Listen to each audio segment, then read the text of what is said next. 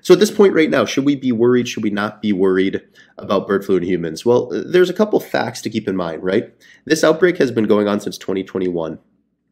It's been around since 1997. This is not some brand new thing. It's been there for a couple decades in general, and then this outbreak's been there for a couple of years. It jumped into cows beginning of 2024. And since then, it's jumped into other things, cats and other mammals.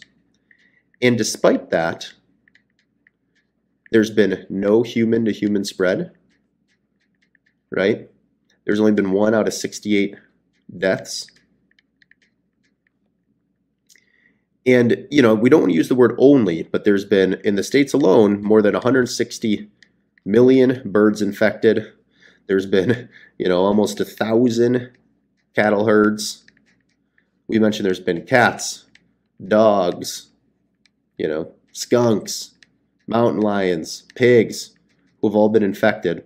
And despite that, there have been, I'm putting this in quotes, right, because any case is too many. There's been only 68 human cases.